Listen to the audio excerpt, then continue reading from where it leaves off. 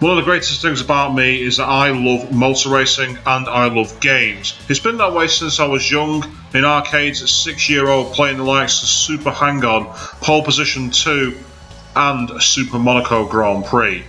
How times change. This new feature from my channel is about revisiting the old racing games that I remember. This is Racing Revival. Now today, what I'm looking at is the arcades. They waned in popularity in certain ways, though they did stick around until the early 2000s here in the West. In Japan, meanwhile, they still remain as popular as ever, and multi-storey buildings still accommodate many cabinets. Now, talking about those arcade memories, I'm going to go back to one of my favourites. From the early 2000s, this is Outrun 2 SP. As a series, Outrun is fondly remembered because in the early 1980s you got to drive a Ferrari Testarossa around without a care in the world as a lady cheered you on from the drive passenger seat. But since then, Sega had never really captured the magic. Turbo Outrun, Outrun 2019 and Outrunners all felt like poor sequels. But Outrun 2 SP changes that. It goes back to what made the old game classic. High speed, high octane, and multiple paths to choose. And they also mentioned to update the game in many ways, the first of which was to incorporate drifting.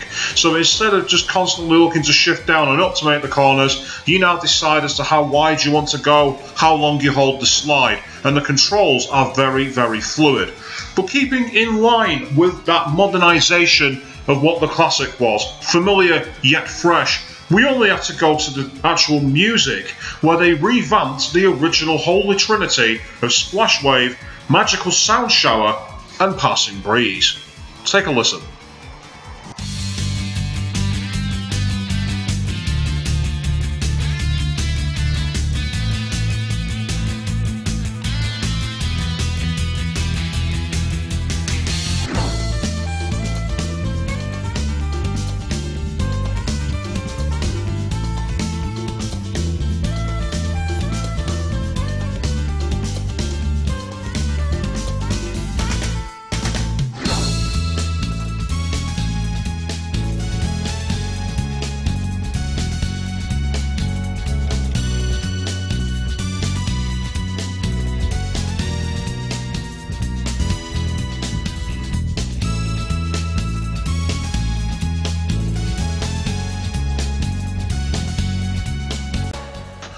As beautiful as they sound, they also incorporated 2 brand new tracks to this, which are very rocky numbers that really get the blood pumping: Risky Ride and Shiny World. Check these out.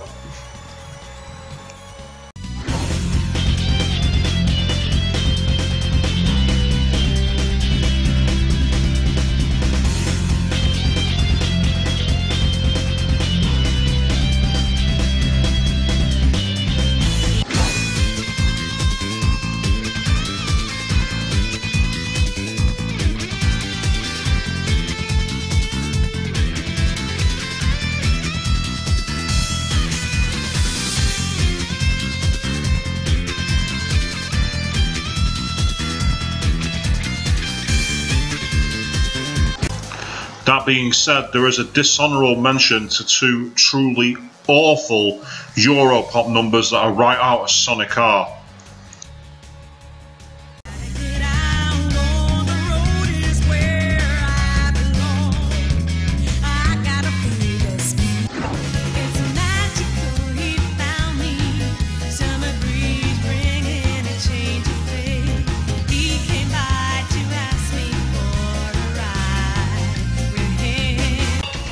Yeah, the less said about that really the better. Still, moving on from the music, let's look at the other most important part of this, the actual cars you have available, because unlike the original, you don't just have the Testarossa. The poster car was the Ferrari F50, but it's a rather average understeery car, despite the amount of colours you have available to use. However, if you want power and pace, the Enzo Ferrari is next up, but be wary, the rear end is very, very twitchy, only for experts. The 360 Spider, on the other hand, has similar speed, but is a lot more stable. And the F40, a little loose and a little lacking top speed, but very fun to drift in. As the Testarossa is a great all-round car like it was in the 80s, while the GTO 288 and the 512BB are both lacking in ultimate top speed, but good for control. The Dino 240 GTS, meanwhile, along with the Daytona, are a little too slow to use. The GTO, though, is one of the best all-round cars to use in the game. So now that we know what cars are available in this game, and we've also heard the varying levels of awesome that this music has available on the soundtrack, let's get to the big thing that matters most, the way the game plays. This game is a classic arcade racing game. It's a cannonball run game.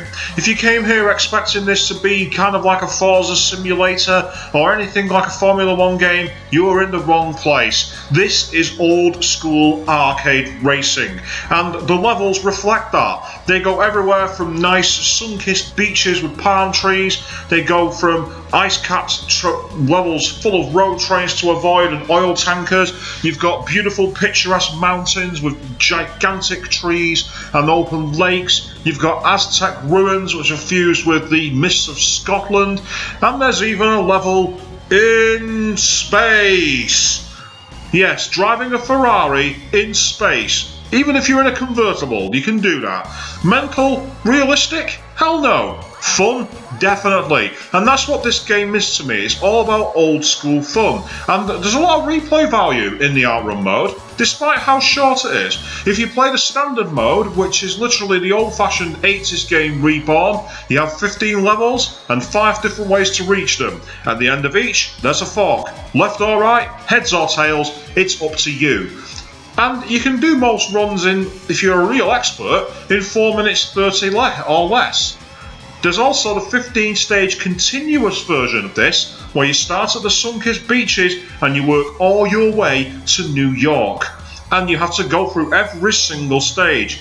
An expert on that can do it in less than 14 minutes. So you think it's a really short game. But the replay value is, like many arcade games, bettering your scores, getting the best lines, best times, doing all the things and getting as many little achievements for yourself as possible. It's a great experience and a really fun game. It's definitely a real treat for those who can still get it. All the footage that I'm showing you here is taken from the actual Xbox 360 version of the game.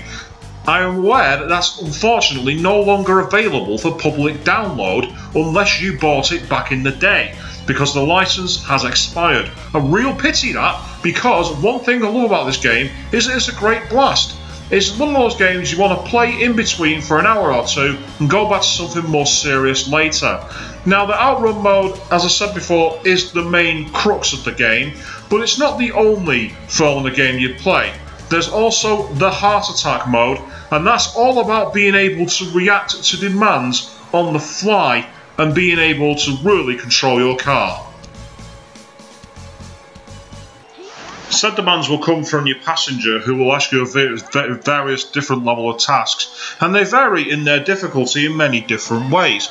They can be anything from literally overtaking as many vehicles as possible, they can be about you not crashing, it can be about doing more specialist challenges which are really tricky if you don't know what you're doing. So it's all about finding the right line. In many ways it's kind of like a scenario mode. When you're racing along and you're told you need to lap a track in a certain amount of time or you need to score so many points, this is Outrun 2SP's version of that, except it being an arcade game can be a little wacky and crazy, to the point that sometimes it scrambles your brain at the challenges that they throw your way. Some of them are also extremely frustrating due to how difficult they are. But persevere with this mode and you can have a lot of fun with it. And of course, the ultimate holy grail in terms of achievements is actually in this game is the AAA Heartbreaker achievement. To do this, you'd have to get AAA ranks in all stages. I'll openly admit, I haven't done it.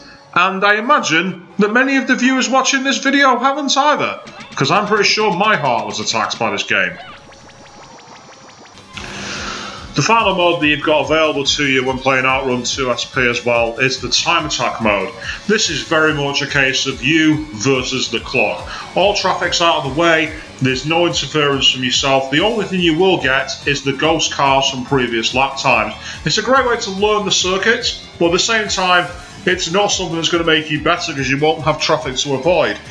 It's all about lighting up those record books, and it's a good fun blast if you want to try and get yourself onto the Xbox Live boards. If you've got the Xbox game, or if you're playing it on the arcade, you get the code, so you can actually put it into the online arcade scoreboards. Time attack, quite bog standard, and like the Outrun mode, you can also do the 15-stage continuous version. Though time attack mode does have one thing that the regular modes do not have: the ability to use tuned cars. They're faster, but they understeer a bit more than the old ones, so it's a question of what your personal preference is. Overall, a fun mode, but a bit shallow.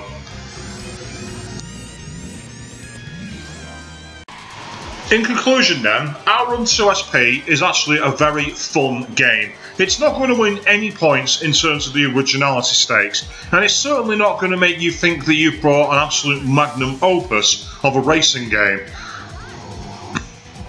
In many ways, this is a throwback to those classic arcade games and the likes of the early Need for Speeds. It's all about having fun, meet the levels and beat them again as many times as you want, get your highest scores and go as fast as you can. It's fast and it's fluid, and if you can get access to the older console versions on the PlayStation 2 and the PlayStation Portable, they actually have loads of very much expanded career modes on it with a lot more levels to play. The only problem is a bit jerky and a bit slow, frame rates aren't anything special. If you really want the best experience, you need to seek out the original cabinets, especially if you can find the ones that move and adapt to your posture when you're driving. Also, there are a few out there where you can get 4 cabinets in a row to have 4-player Outrun. Not possible to my knowledge in any other medium at this time. That being said, it's fast, it's furious, and it's fun. It's Outrun 2 SP, and it's a fantastic little game. This has been Racing Revival, and I've been Swishbone. Thank you all very much for watching, and take care.